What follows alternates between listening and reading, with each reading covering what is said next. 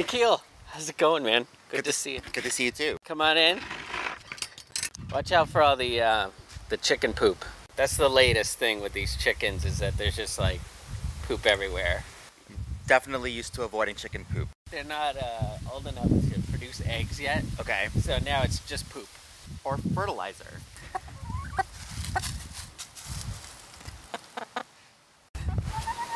Here, come on in. All right. Welcome to Device Squad, everybody, the podcast for the mobile enterprise from Propelics.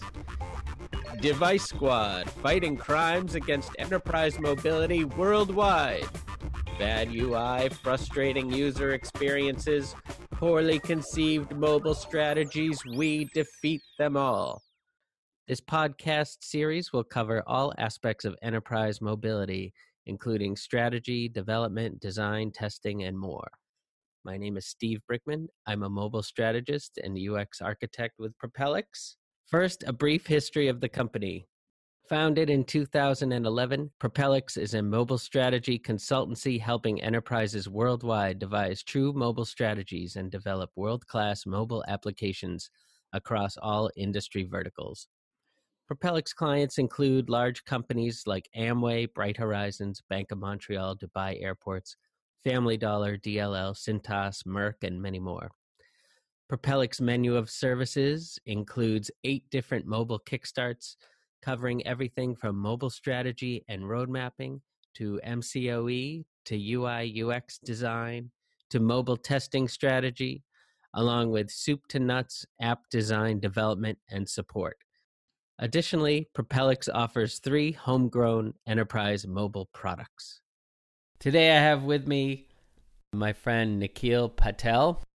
This is a good story. We actually met at a friend's party, and she also happens to have chickens, coincidentally. Yes, she does. Hers are bigger and louder and a lot more aggressive. Yes, they are. Than mine are. But they lay eggs. So. And they lay eggs. Yes. Yeah. And did you see that one of them like ate like an entire hot dog like in one gulp? No, I did not. Grabbed it out of, I think it was Sadie who had the hot dog.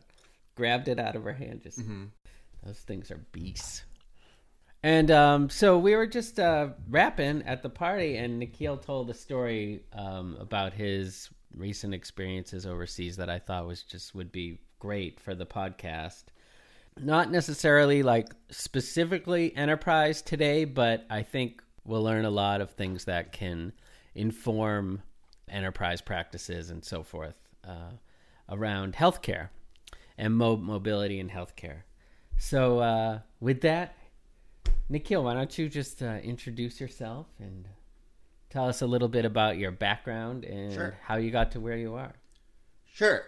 So right now, I'm a second-year doctoral student at Tufts University. I'm getting my PhD in civil and environmental engineering with a focus on environmental health. And it's a very funny, interesting program to be in, sort of given all of the work and the space that I've come from. But the reason why I ended up in this program at Tufts is because my advisor works on issues around access to clean water in low resource settings. And I come from sort of a global health practitioner, program manager, researcher background. I've been working in global health for basically the past 10 years.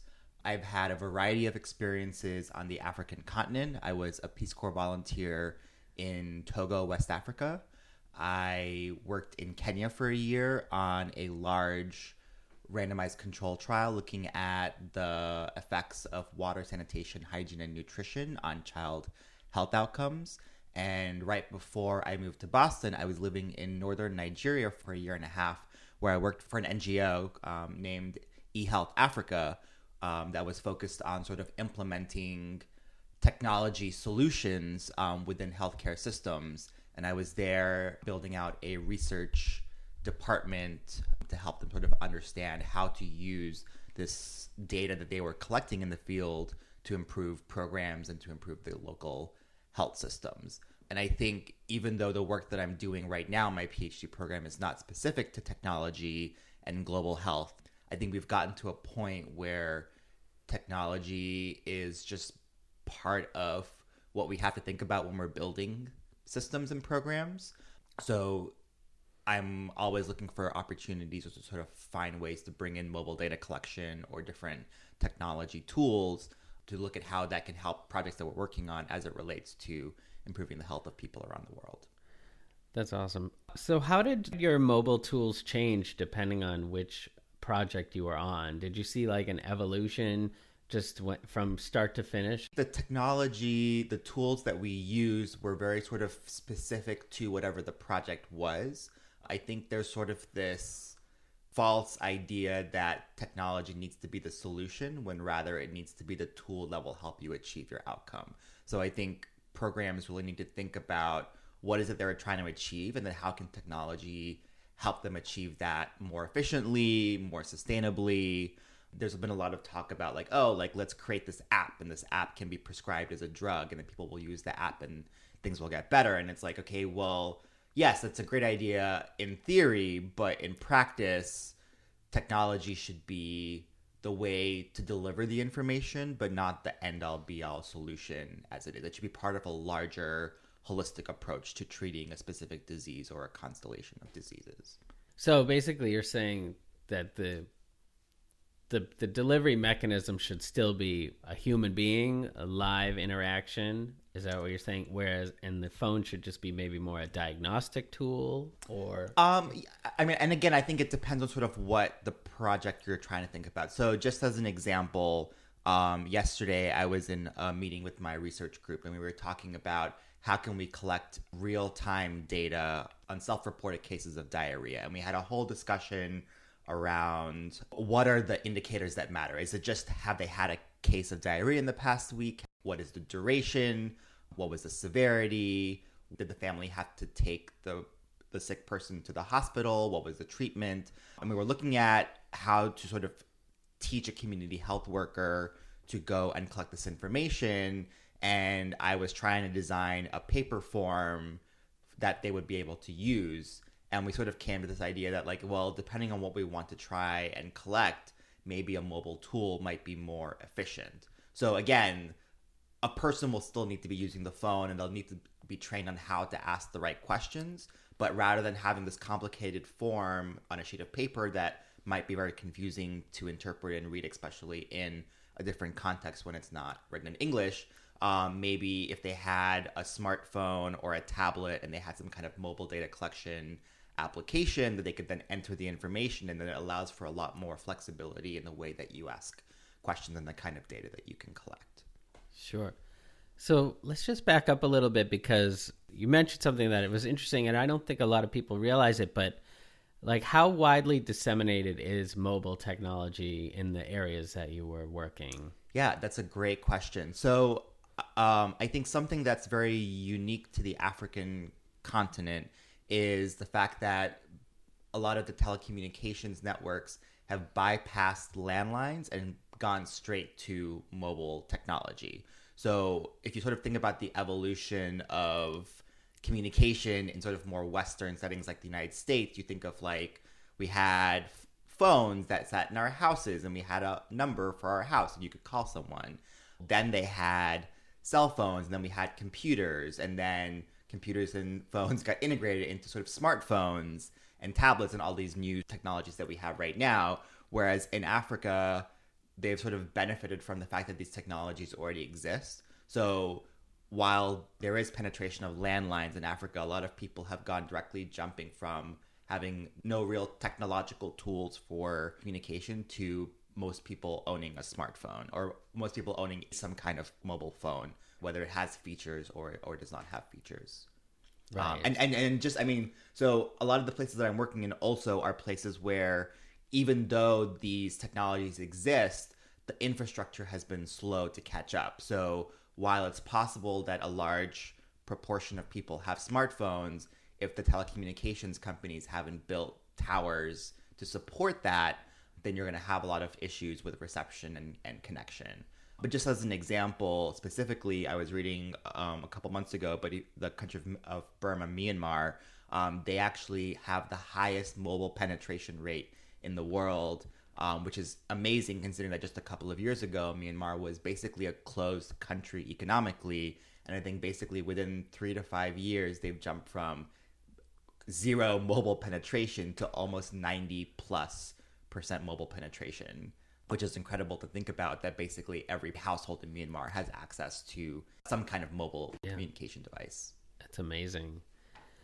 I mean, we've seen the evolution of the technology. So the technology feels very like logical given the history, but I'm amazed that they just are sort of given these like phenomenal devices, you know, and they're just adopted. I mean, what is like the learning curve on that? Like going from zero to, you know, an iPhone or whatever. Sure. Yeah, it's a great question. I mean, I think the learning curve just sort of depends on what you're asking the person to do. Most of us feel like the iPhone or some kind of smartphone is pretty ubiquitous in a country like the United States. Yeah. But I think the phone that's probably the most ubiquitous in a lot of lower resource settings are sort of these smaller. So I remember that when I entered the Peace Corps, the first phone they gave us was this like little Nokia, very reminiscent of like some of the first phones that we used to have. Yeah. And like it has a little screen, you can enter numbers, you could play Snake on it.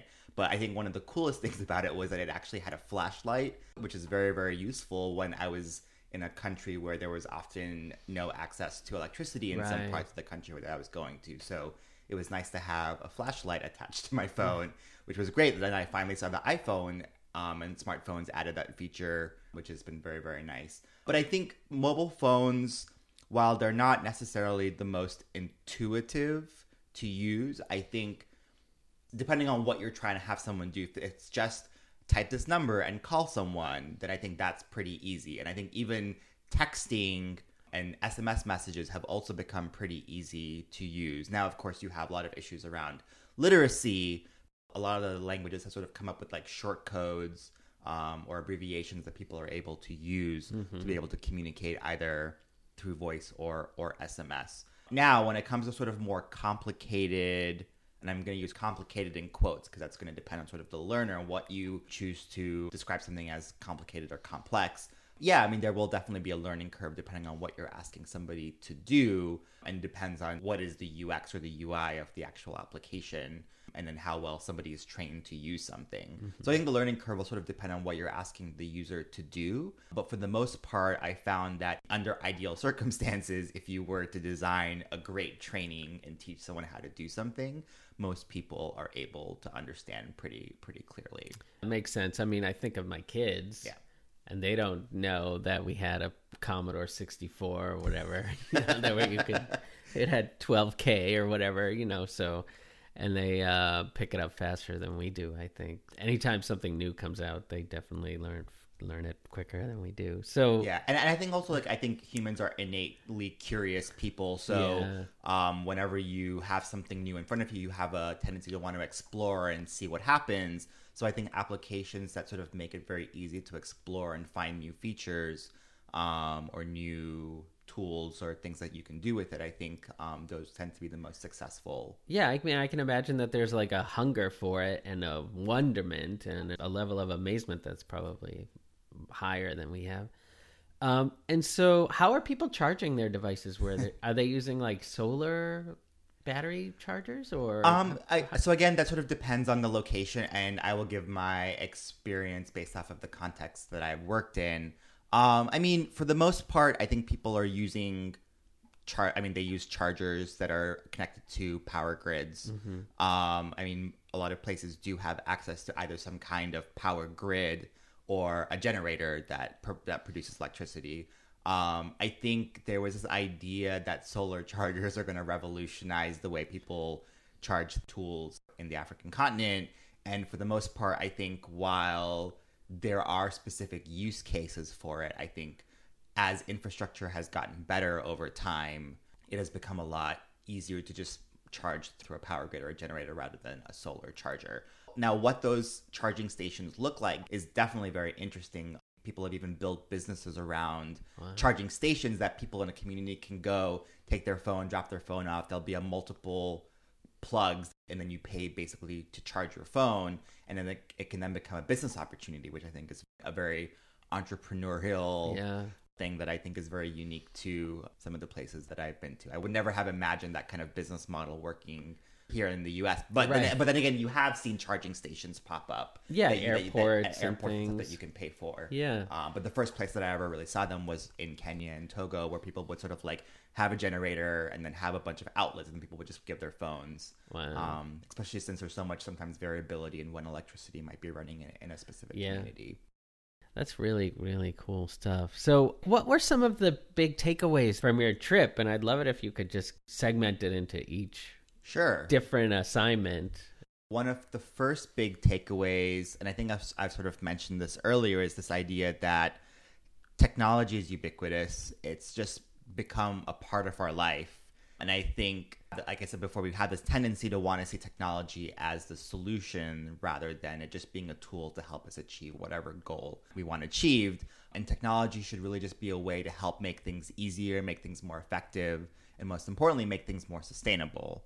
So really finding ways of saying the solution to curing diabetes or to curing Ebola or stopping the transmission of malaria is not some cool fancy app or some cool fancy tool, but rather a holistic program that looks at what are the causes, where does the disease come from, how is the disease spread, how is it controlled, and then what are places you can sort of inject technology to make things easier. And I think also a lot of it depends on easier for whom, easier for the user and by whom. Is it the government? Is it an NGO? Is it a private organization? There's sort of an interplay between the user and who is providing that service. And then that will sort of drive how technology should be integrated into the program. So that's probably my first big takeaway. My second is, I think mobile technology or technology in general is growing at such a fast rate that I've sort of seen this idea that people are trying to build solutions for now rather than building solutions for the future. And I think the moment you try to build a technology solution for now, you're already going to be behind the curve, just because of the delay in the transfer of technology between the West and countries in Africa or countries in Southeast Asia. I remember a specific example where we were trying to build sort of a communication platform in one of the states in Nigeria, and we were using immunization as sort of a case for doing this. But we saw this communication platform as being something that could really be used for not just immunization, but really any sort of siloed health issue, whether it was HIV/AIDS, whether it was malaria, whether it was diarrhea, etc. And the tool that we were training people on were sort of these little smartphones. And I think they were talking about, okay, well, then maybe the next step is a tablet, that everyone gets a tablet to be able to communicate.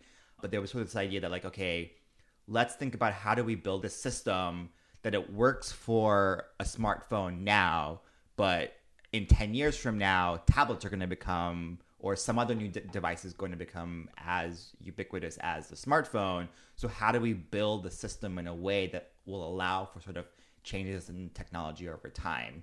And given how much there's more penetration of these newer technologies, we should really be building for what is the system going to look like in 5 years, in 10 years, not what does the system look like right now. So those are probably two of the biggest takeaways that I've had. And then third is also, I think there's a tremendous need for infrastructure. Infrastructure, I think, really is the biggest barrier to a lot of these technological solutions working. If you don't have network connection, if you don't have roads, if you don't have electricity, those kinds of things can really be a barrier. And I think a lot of the things that we try to do in global health sometimes can feel very like Band-Aids because the infrastructure isn't there yet. But if we just invested in infrastructure, which is not as sexy as some other things that people want to invest in, then I think we could see something that's a lot more sustainable. It's all about moving the data. Yeah. So just to get some background, what years were you there again? Just so I can think technology-wise what was happening over here. So I was in Togo from 2008 to 2010. I was in Kenya from 2013 to 2014.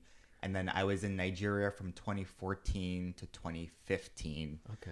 And then between that, I was at UNC Chapel Hill for 2 years getting my master's in public health.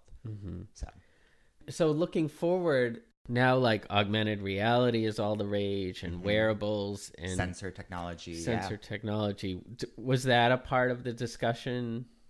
Yeah, I remember a conversation that I had in one of these sort of brainstorming meetings, and we were talking about the same platform that I was discussing earlier in Nigeria, and I think one post-it note we had put on was like, okay, year 1, year 2, year 3, year 5, drones. How can we integrate drones into this? Where is a place that we think drones could be a really useful piece to get vaccines out to hard-to-reach areas and things like that? But actually, already we were testing out different things related to sensors. There's a company out of California. They had basically designed this tool to monitor temperature remotely through sensors. And what we were using it for was we were installing the sensors inside cold storage units, which basically house vaccines. You need to keep vaccines at a very specific temperature for them to be viable. If it gets too hot, they become ineffective. If it gets too cold, they can also become ineffective. And when you're working in sort of these conditions in low resource settings where you don't have consistent access to electricity, there are power outages, or maybe there's power surges that can destroy generators and things like that. You want to make sure that the vaccines don't get destroyed because they're very valuable commodities.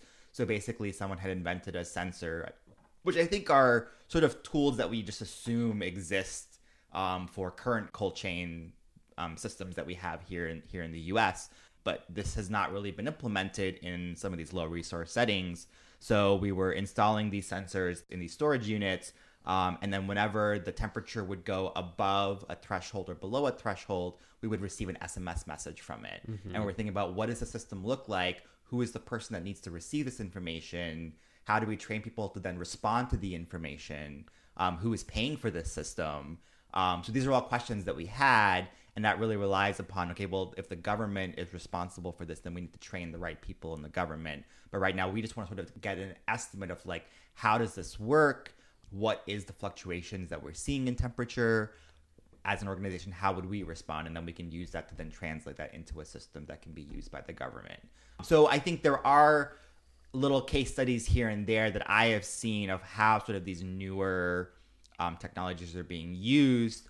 I think I also remember reading a story about how people were using augmented reality or sort of virtual reality to teach. I think I've seen it much more in sort of the education space of how can we use virtual reality devices to teach important concepts. And I think there's sort of small pilot examples. So I think there are people who are looking at how to do those things. And it's good that we think about that because these are the technologies that will also become ubiquitous within 5 to 10 years. But we really need to find people who are willing to sort of take the chance and try them out and figure out what that will look like. And then thinking about it from a systems perspective of who's going to be responsible for these systems and then how are we going to pay for it.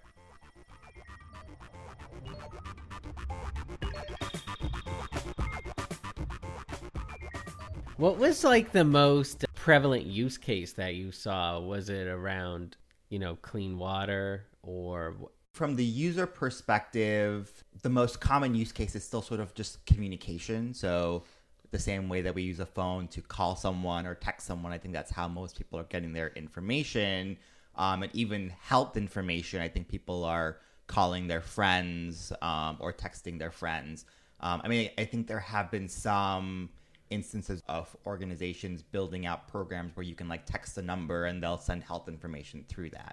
Almost like simplified versions of iPhone apps and things like that. Yeah. Sort of like they're a few years behind, and so Yes. this is the technology that's Exactly. available. Yeah. But then at the same time, smartphones are also becoming more and more prevalent. So with that means that people have access to the internet. And then once you have access to the internet, then you have a whole trove of health information available to you.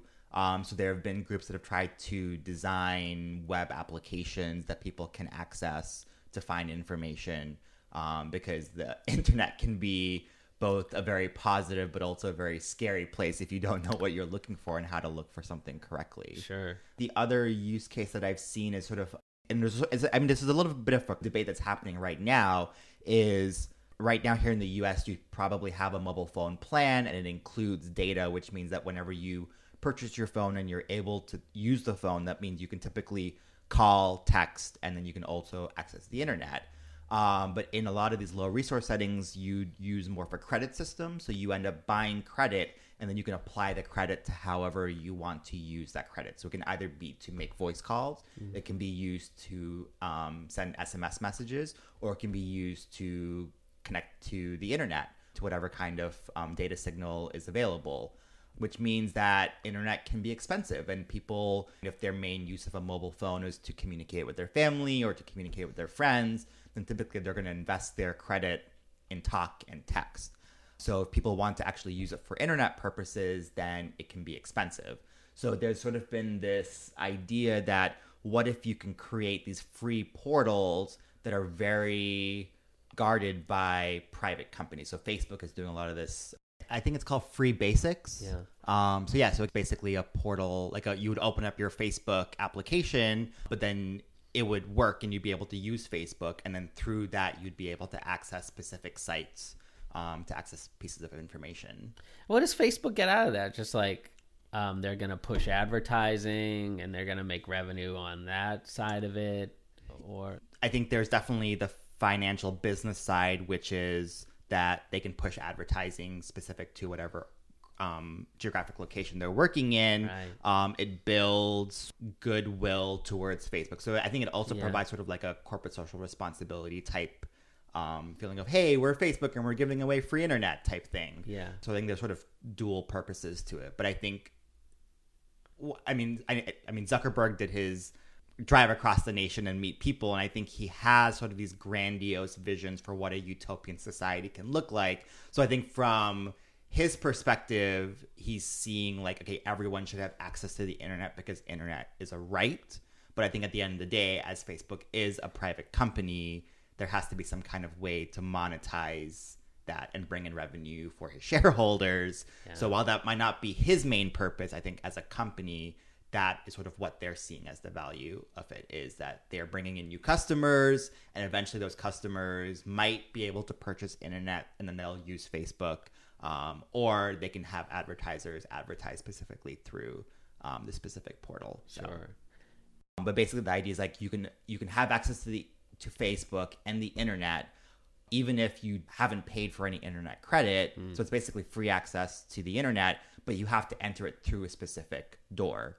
And in this case, it's the Facebook app, which then sort of controls what information you're actually able to access.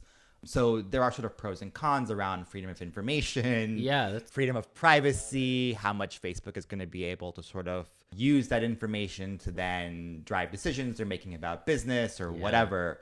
But then there are also opportunities for health organizations to get involved and create their own portals to the internet. But then that means the burden of the cost goes towards those companies to design and pay for that internet whenever people are using it. That's very interesting.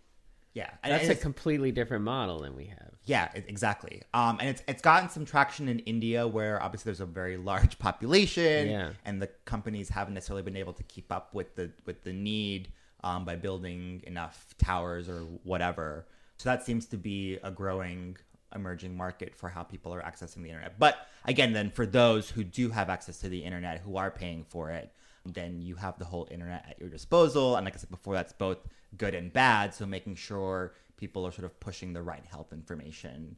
That's probably most of the use cases that I've seen. The other one is sort of just using smartphones and tablets to collect data.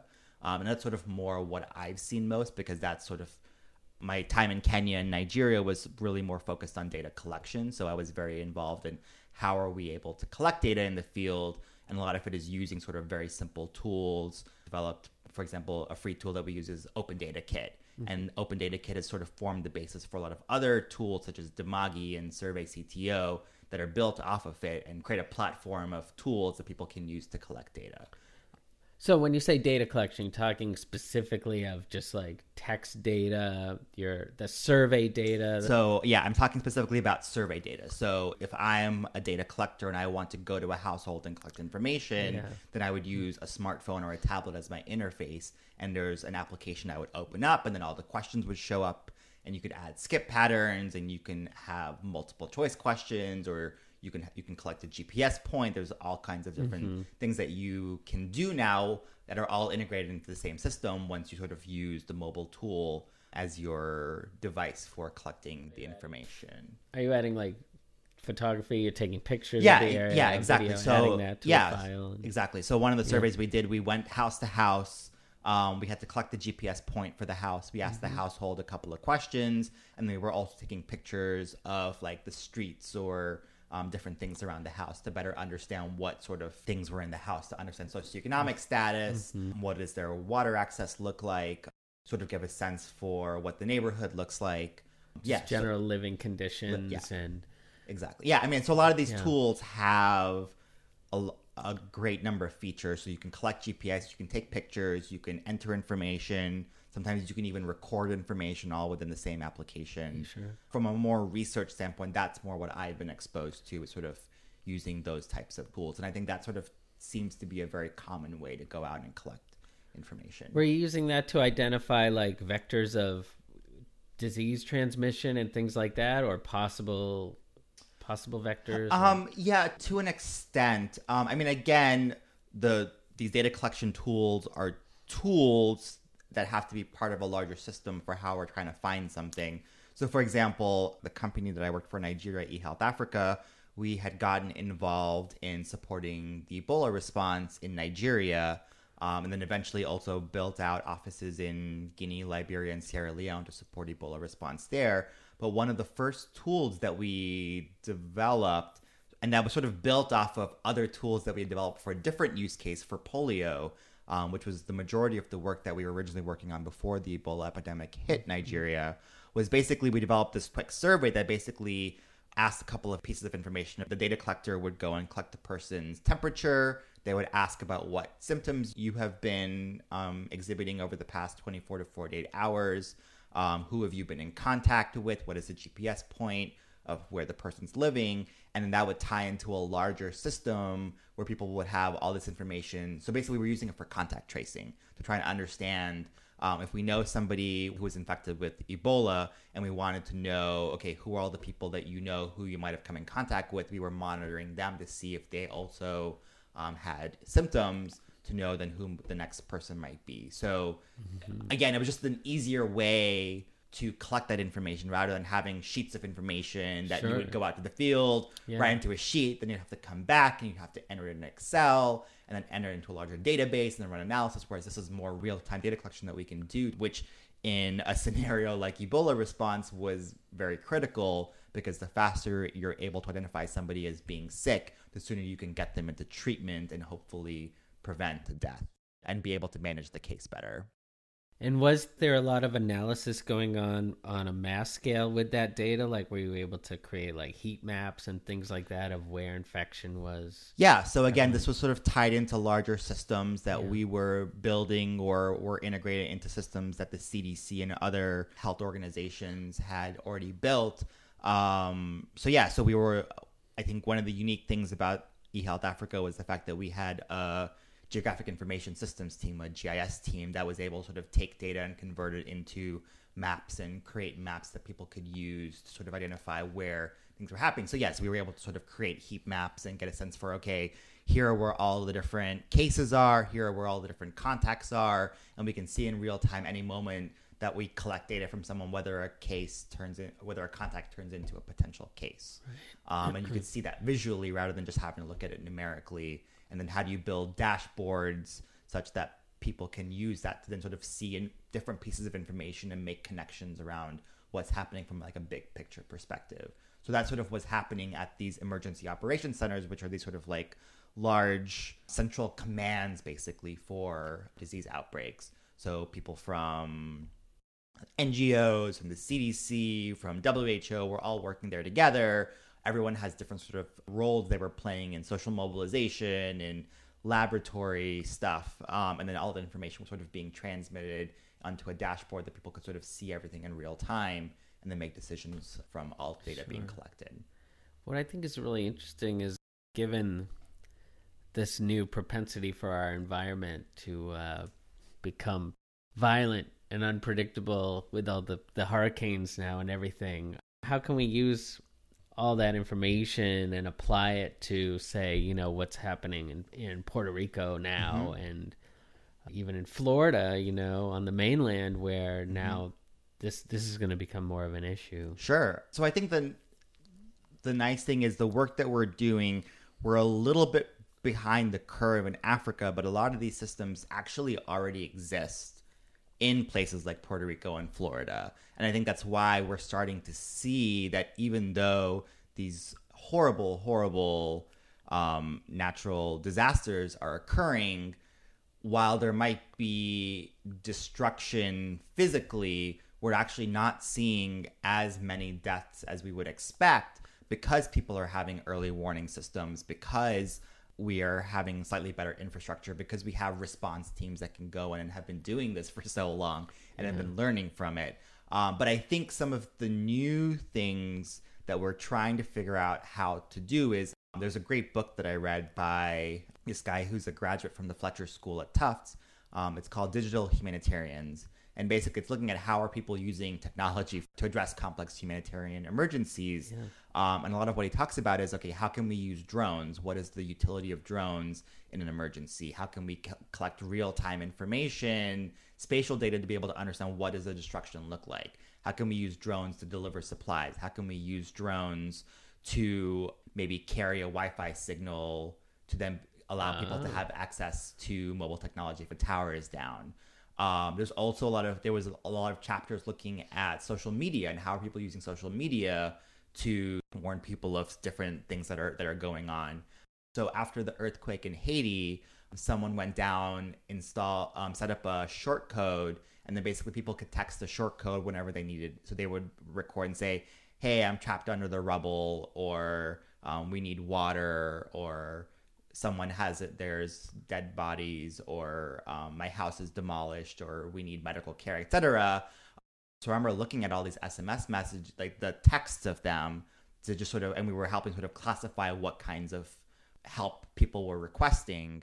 So the fact that we even have access to this information is very, very useful. Yeah. And then I think the next step is sort of figuring out how can we build systems, because social media, there's a million billion data points that could be happening at a given time. So how do you find the needle in the haystack? How do you find the signal in the noise? How do you find the piece of information that you need in order to respond to it? And then how can we build systems that are able to search for those things and know what to look for, so that these intelligent systems that can data mine for the correct information. So I think that's sort of where that's going. And I think there's also a lot of questions that he brings up in the book around sort of ethics, and there have been cases of people reporting false information. So how do you deal with that? So I think there's a lot of questions, and we're not quite there, but I think the systems are being built. And I think not only is the developing world learning from Western countries, but I think Western countries are also learning from the developing world. So for example, like Haiti, after the earthquake, they built something called the crisis map to basically geocode different things that people were asking for, and people could check in. And I think crisis maps have now become much more common in different things. People are using them to map violence election in Kenya. They were using it to map protests in Russia, but then they were using it for typhoon relief in Philippines. And then now, I think even for Harvey and for Florida, there were crisis maps that were developed so people could send information there about where they needed help. So I think social media and how can we sort of bring a more participatory approach to the way that we respond to disasters, I think is sort of the next level of where we're all moving to. And I think we've started to see some really good strides, but I think the next big questions are, how do we deal with the data? Obviously, lots of issues around data security and data privacy. Sure. How do we deal with false data? How do we manage the data? And then how do we make these systems sustainable? And then get the right people to be sort of owners of these systems, such that they're responsible for making sure these systems work whenever a natural disaster or a complex emergency occurs. And you mentioned drones.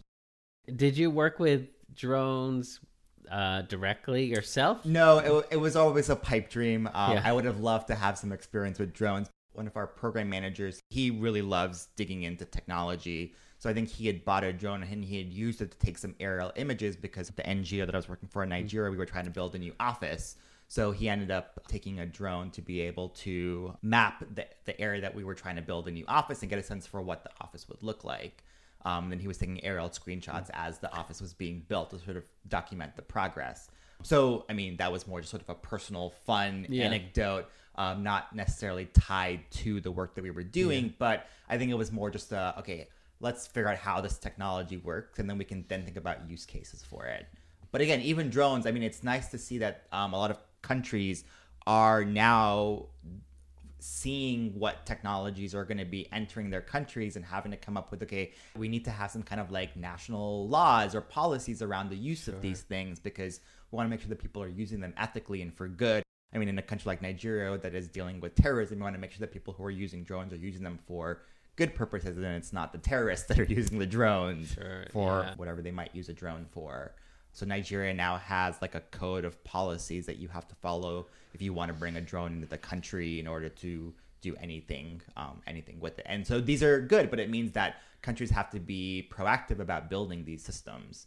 I think a lot of countries are going through developing how can we build policies around the use of mobile health in their countries, and how can we integrate information communication technology into the government or into the health system.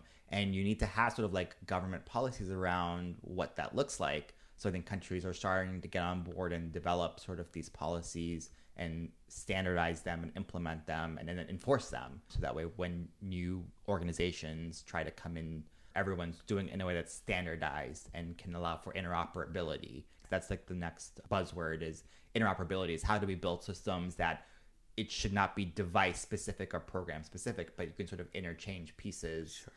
So we're having a lot of conversations on interoperability right now, and what that means for a lot of these contexts. Are companies like Apple, are they cooperating with that direction? I mean, it seems like Apple is sort of trying to, they own the Apple Watch, they own the sensors, they own the way that data is presented, and they've done all the legwork, in terms of HIPAA compliance and things like that. And do you feel like that's going to conflict with this sort of interoperability concept? Like, are those two things, are they working together? Yeah. So, I mean, so at the end of the day, Apple is a business and they have to protect their technology and their software. And I think we all understand that. And I think that actually is one of the reasons why Android has seen much more penetration, because they are a lot more open. Now, there are obviously pros and cons to Apple versus Android, but I think interoperability means whether you come to something with an Apple device or whether you come to something with an Android device using an Android platform, both should be able to be integrated into the system. If you want to make sure that you're not putting up barriers. Because anytime you put up even the smallest of barrier, that's one less person, one less group that's going to be able to work with something. And if you really want to reach 100%, if you want to reach everyone, then you have to create a system that will work for everyone. And not everyone's going to come to the table with the same device or the same technology. So how do you build systems that allow you to speak to different technologies? So I think that's where interoperability comes in, is such that Apple shouldn't necessarily need to change their software or how it works, but whatever is sort of the central system should be able to read from Apple as easily as it's able to read from another device. Yeah, so it's really more a matter of coming up with a universal data format. A universal data format, or picking a format and then making sure you can convert between both formats. This is a little bit outside of my area of expertise. But again, this is the idea of like, just because we all speak different languages, there still needs to be a central way. And even if, I mean, as a world, we've sort of identified English as being the primary language that most people are trying to learn. But at the end of the day, you're going to come to places where people don't speak English, and you have to find a way to translate between that. So it's sort of figuring out, okay, either we come up with some shared language that nobody uses, and it's just like, Esperanto. Esperanto that brings in everything together, or you pick one and then make sure whatever doesn't speak that can convert whatever they have into the standard language. There's always the universal language of love, also, but that's a little harder to quantify and use from a technology perspective. Yes.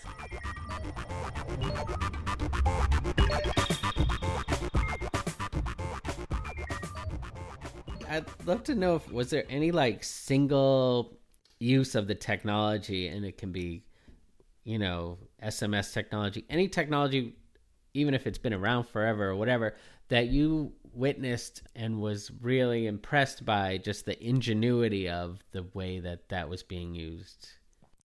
I mean, honestly, I'd have to go back to the little Nokia phone that I got when I was in Peace Corps. The addition of a flashlight onto the phone was, I kept joking, like, whoever decided to put a flashlight onto that phone should win a Nobel Prize, because you wouldn't like think that a flashlight and a phone should ever be the same device. But the amount of times that I ended up being so grateful that I just had my phone on me and was able to use it as a flashlight was invaluable. And these are phones that don't have cameras. Yeah, exactly. They don't have cameras. I mean, I think maybe my phone had like the game Snake on it or whatever, but it was like a very simple, we call them dumb phones, but they're really non-feature phones. Sure. But the one feature was a flashlight. Yeah. And the fact that I had that was very, very helpful. That's probably the one phone or one type of phone that is most prevalent in a lot of low resource settings, mainly because they're very inexpensive, but also they're very durable. Like I remember I've dropped that phone so many times, and while I feel like I have to be a lot more careful with my iPhone, these phones, I could drop it 100 times and I know that it would be perfectly fine. So I think just the fact that it was how durable it was for the scenarios and situations that I was living in, and the fact that it had a flashlight, I think was very, very useful to me. And that's the phone that most people probably have. And while there was no internet connection, you could still make voice calls. You could still receive SMS messages. So people were still using those phones within health programs because you could text the message, or there's something called interactive voice response, where you could set up a system where basically you could do surveys or data collection over the phone, where someone would basically call you with a computerized voice and ask you your questions, and you respond, and it would be collected qualitatively. So that was another form of data collection that was being used, and you could do that with this phone. And it's an interesting method of getting around this lack of internet by letting people SMS a certain code to a certain number or whatever, and then the information is pushed to them. Mm-hmm. That's really fascinating too. Where do you see things going in the next 5 years? And do you see these different countries evolving at different rates, or do you think that they're going to sort of all catch up with each other? And at some point, all of the countries are going to get to a new baseline, but there definitely will be a differential rate in growth. Mm-hmm. And I think a lot of it has to do with the private sector and the government demanding infrastructure and private companies seeing a market for their products. And that's going to be sort of the limiting factor. I mean, again, NGOs and little health organizations were Band-Aids when we need to see real change. So just because we distribute phones for a specific program, we're trying to just test the use case. But at the end of the day, it's not sustainable for NGOs to be the groups that are coordinating all of this. It needs to be the government needs to step in, or the private sector needs to come up with some kind of business model where they can find some way to create revenue off of these systems. So I think countries like Kenya, Nigeria, a lot of these, South Africa, are really ahead of the curve, whereas a lot of these somewhat more resource and infrastructure poor places like the Gambia or Burundi, I think, are seeing a lot more challenges to their growth. But I think eventually in the next 10 to 20 years, there will be enough of a demand from populations in these countries. And again, I'm speaking from the African context. I have not worked in India or Southeast Asia or other parts of the world to really get a sense for what that looks like. But in Africa, I think we will get to a point where there will be a new baseline, and the new baseline will be everybody has a phone. Now, one thing I wanted to mention earlier is now we talk about phone access, but I think there also is an interesting shift in the way that we think about phone access, where here in the United States, we think about, okay, everybody has their own personal phone, whereas shared systems, because of sort of a more community-focused concept of the individual, where you're not just the one person, but you're part of your community. So people tend to share things a lot more. So access is more seen as like something that's accessible at the household level. So while there are people who do have personal devices, for the most part, devices tend to be shared across households, or they're owned primarily by the male head of the household, with a lot of these sort of patriarchal systems. And there have been projects to look at how can we transfer the power of a mobile technology from a man to a woman, or provide tools that women can use, so that way they have more agency. So I think that shift might also occur in the next 10 to 20 years, where everybody has some kind of mobile device that they're using. And more of those devices will likely be smartphones, given how cheap they're getting. I think we will reach a new baseline in the next 10 to 20 years. But again, a lot of that's going to be driven by the government and by the private sector. So things like segmenting a phone into multiple accounts, maybe? Is that a consideration? Yeah, I mean, there would be utility in that. But at the end of the day, if you can't keep the phone on your personal property with yourself whenever you're going everywhere, then you sort of lose part of the utility of it. Sure. So even if it has multiple accounts, if it still has to stay with the male head of the household, then that means everybody else in the household has restrictions or a barrier to access to information. Sure. Especially when it comes to like private information. Sure. Like if you're trying to get information about sexual health or something like that, then that's not something that you want to have to go and ask dad or dad, can I have the phone because I want to look up information about reproductive health. Right. So, So that's a bigger issue. That's more of a social issue, right? And getting over those kinds of hurdles of misogyny and so forth. And I think that's not necessarily something that technology will be able to solve directly. It's more just going to be as countries grow economically and prosper, you tend to see more gender equality, which then means that women and girls have more agency and have more ownership of technologies. So I think gender equality is definitely a very important thing to think about. Or gender drivers are going to be very important things to think about as you're developing technology systems. But I don't think technology is going to be the direct vaccine for it, but rather just as families improve, as countries grow and prosper, then you're going to see more gender equality. That's really fascinating. Did you witness that as being like a hampering effect?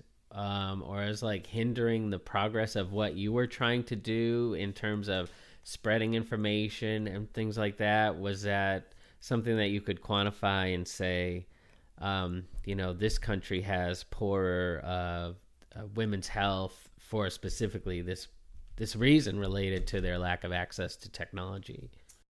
It was more of a consideration in how we would design a program rather than necessarily a barrier. So for example, if you're trying to collect information, you have to realize that maybe the female head of the household doesn't have a phone, or she might need to have permission from her husband to even speak to us to collect information. Right. I mean, regardless of her phone information, if you're a data collector and you're going to a household, particularly we were working in northern Nigeria, so a lot of Muslim households.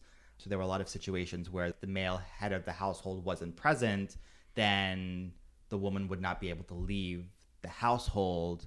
And especially if there was a male data collector, then the woman would not be allowed to respond. So that's why a lot of the times our data collectors were women. So that way it would be easier for them to be able to engage with other women.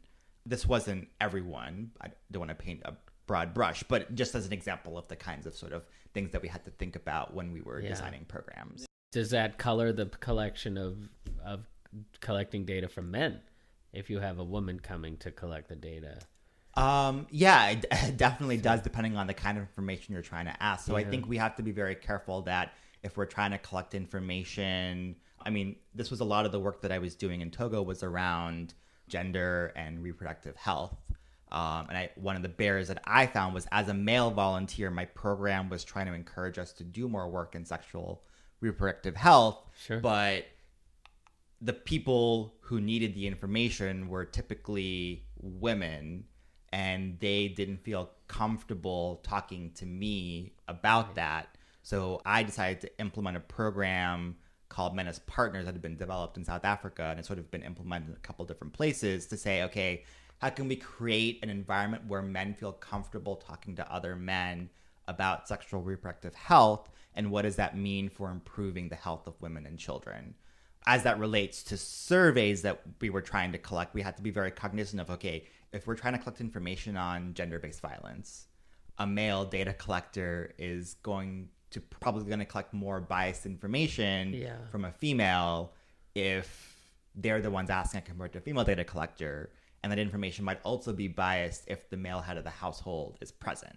So sort of thinking about what are the household dynamics that are occurring at the time of data collection, and what are potential biases that might be influencing why someone is responding the way that they do. And then also, how are you writing the questions in a way that allow you to actually capture the information that you want without leading the person on. But that's more from I think those are sort of things that are general to not the context that I'm working for, but you would have to consider that even also in the US to a lesser degree of the whole male data collector, female respondent, but still something to think about. I mean, at the end of the day, if you want to collect good data, the person has to feel comfortable and safe and secure. Sure. So you want to create an environment that allows the person to feel that, and understanding the cultural context will allow you to design that system. Yeah, that's fascinating.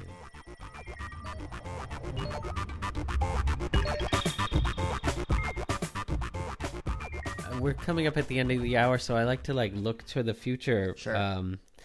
Was there any talk given towards things like remote diagnosis, using either wearables, remote sensors, and things like that, or to just sort of simplify the technology, just a remote consultation with a doctor over video chat or something like that? There have definitely been some organizations that have tried to implement telemedicine, so that sort of remote diagnosis of if you can at least get a hold of a doctor somewhere in the world, then, and especially if you have video capabilities, then they can sort of see things through Skype or whatever. So I think those systems have been tested, and I think obviously there's a lot of issues around HIPAA, around security, around okay, well, if you're not physically able to be with a patient, what is the reliability of the information you're actually able to get? Trying to diagnose something remotely versus in person, and what is the liability you're putting on yourself as a healthcare worker to do that? And then also from the diagnostic side, as you were mentioning, there are groups that are looking at, okay, how can we take mobile phones and turn them into diagnostic tools? How can we develop add-ons to the iPhone or add-ons to the smartphone so we can do blood smears? Or how can we collect information?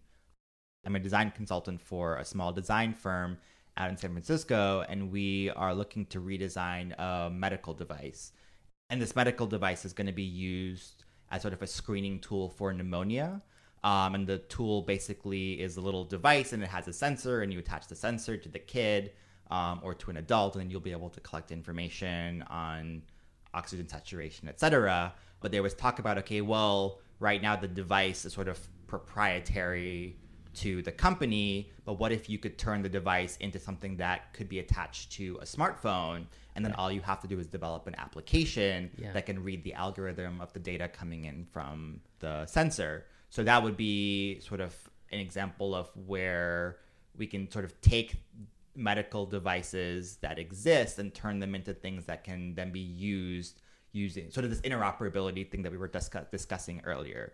Again, it's happening at a slow rate. It will continue to happen faster as private companies identify the markets that will be most useful to these kinds of tools. And there is definitely a demand for these kinds of systems. So yes, I do see a future where a health worker is carrying a smartphone and they're using the smartphone to be able to diagnose minor things, and then they can call someone or video Skype with someone over their phone to an actual doctor, either within their country or outside their country, and that becomes the standard of care. I do see that being where technology is going. And then also we were mentioning drones to deliver vaccines or medicines. That is where I think we are moving as a global health community, but we are a long ways away. Yeah. And I think, again, as I mentioned earlier, a lot of the barriers to that are, how do we make these systems sustainable? And what does the model look like? Is it the government providing these services, or is there some kind of user fee system that a private company would use? Because I think those are really the two ways you're going to get something to be sustainable and used throughout the world. But the other thing we have to be careful of is, so right now, smartphones are how we communicate, but we don't know what the new technology is going to be. Right. Maybe the next thing is everybody uses Google Glass, and that's how we're communicating. So then how can we adapt these tools for the next technology that's down the pipeline? So again, as I mentioned earlier, we need to think about how are we designing these systems such that they're interoperable, so that they can work now on a smartphone, but we'll be prepared to still be functional and usable whenever the next new big technology comes out. And I don't know what that's going to look like, but we have to be prepared for it because technology is constantly changing. So we need to take that into consideration as we're designing tools. You worked on a couple of programs around clean water. Did you find that technology was being used as a way to, was it being used as a way to identify areas that were problematic, or what role did it play in those campaigns? Sure. So I actually have not really done a lot of work around technology as it relates to water sanitation. I think a cool project that a friend of mine worked on, they were working in central Karnataka in India, which is actually where my dad is from. And there was this issue of, okay, there's a central water treatment facility, and then they're releasing clean water through pipes to communities, but they don't necessarily just have the water running full time. They only have water maybe a couple hours a day, and that schedule is inconsistent. So whenever people would go to their pipes in their communities or in their house, they'd go there not knowing whether there was water or not. Wow. And usually it would have to travel through word of mouth. So now what this NGO came up with was basically they connected a mobile system where people would receive SMS alerts when there was water and when there was not water. So that way it facilitated people could sort of better, not plan, but they wouldn't waste a trip to a water point unless they knew water was actually going to be there when they arrived. So that was like a cool little thing. And I think that's something that's fairly easy to scale up to a national level. Yeah. So a lot of these things are sort of thinking about what are the problems that people are experiencing, and then where exactly can technology play a role in sort of making it easier. Now, obviously, if this facility was just able to provide clean water full time, then that system would not be necessary anymore. Right. So that's why you don't necessarily need something like that for here in Boston, for example. Right. But in Detroit... yes, exactly. Is possibly. The water clean today? And then another example is two friends of mine have a company called M-Water, and they are part of a larger collective just trying to map water points and map where there is clean water and where there isn't clean water. So they have trained people to go out and basically test water on a routine basis and then map that information so people have access to this global map and they can see, okay, does this water source have clean water?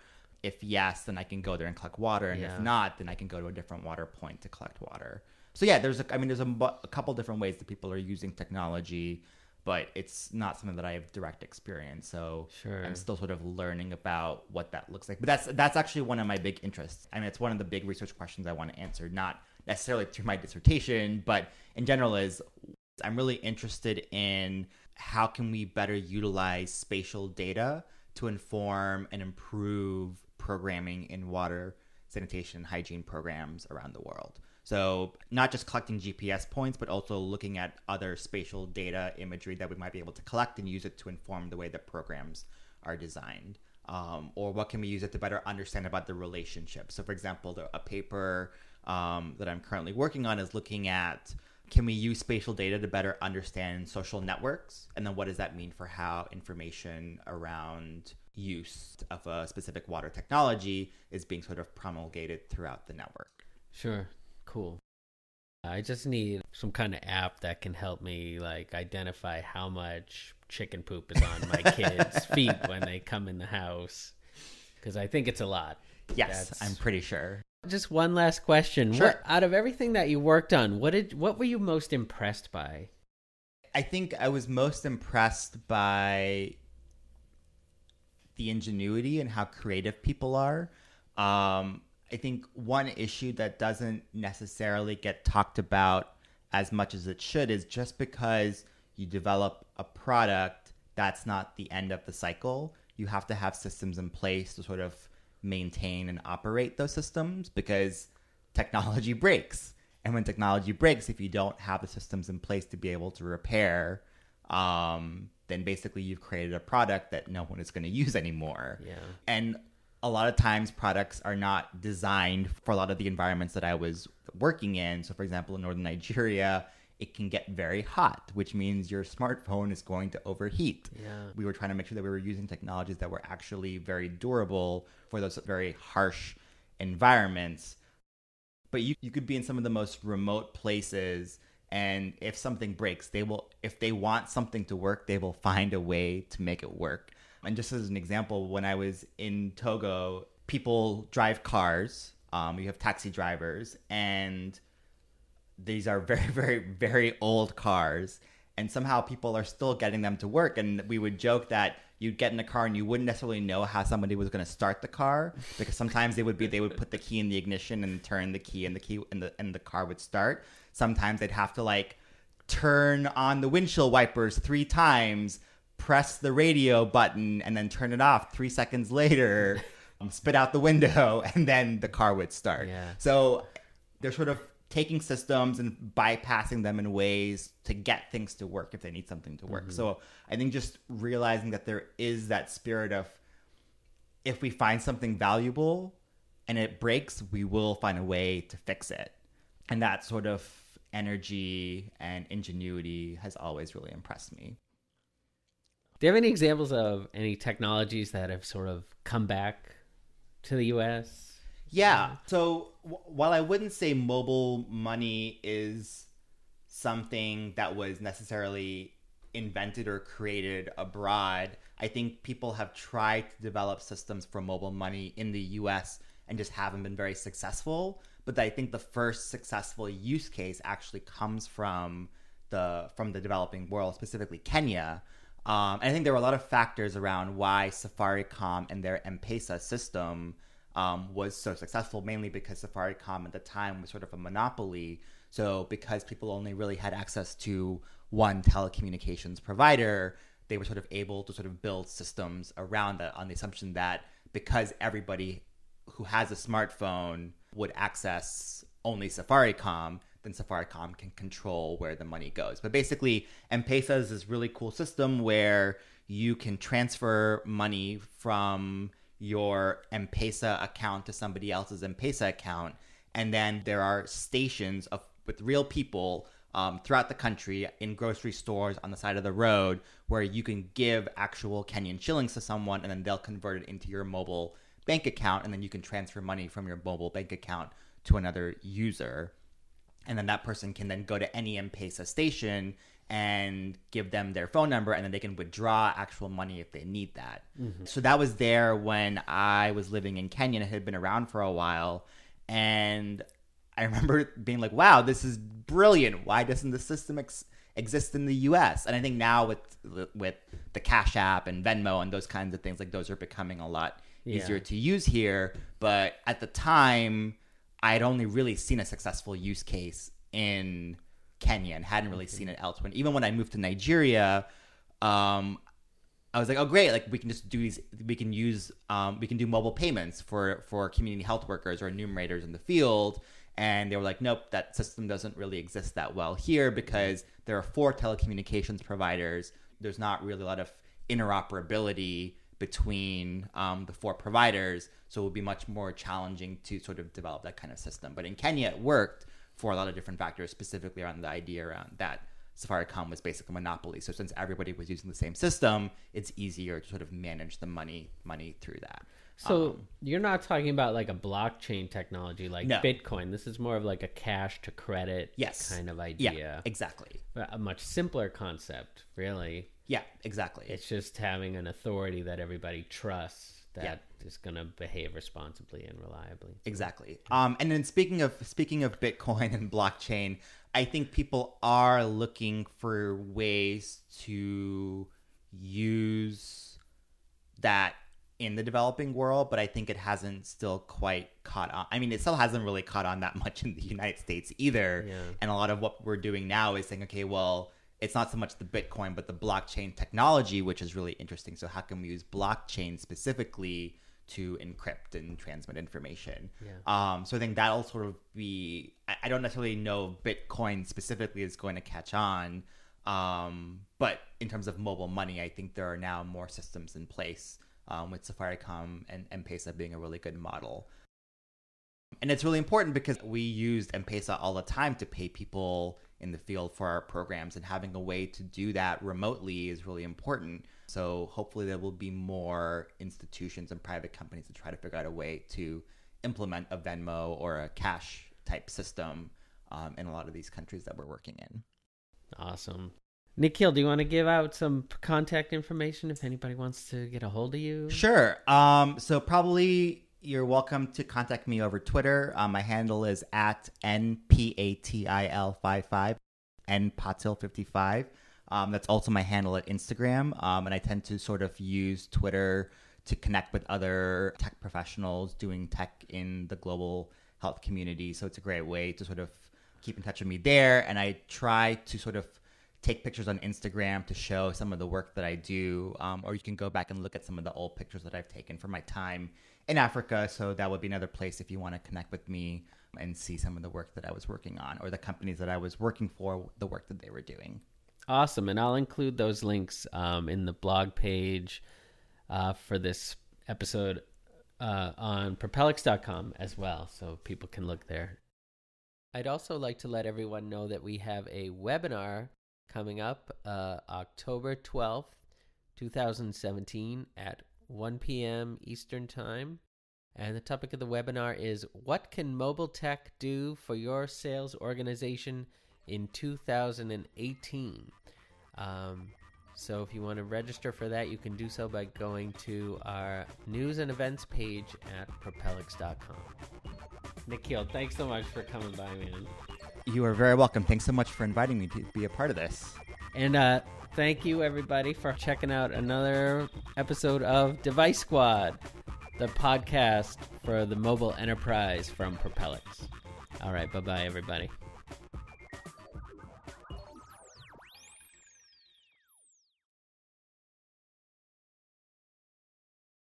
So, just got to ask you, did you do any work in Nambia? No, I did not do. I have not done any work in Nambia, and I don't think anyone in the world except maybe Donald Trump has done work in Nambia. If he meant Zambia or Namibia or Gambia, I have not worked in either of those three countries either. But I have definitely not worked in Nambia. Well, you know, at least he didn't say Zimbabwe.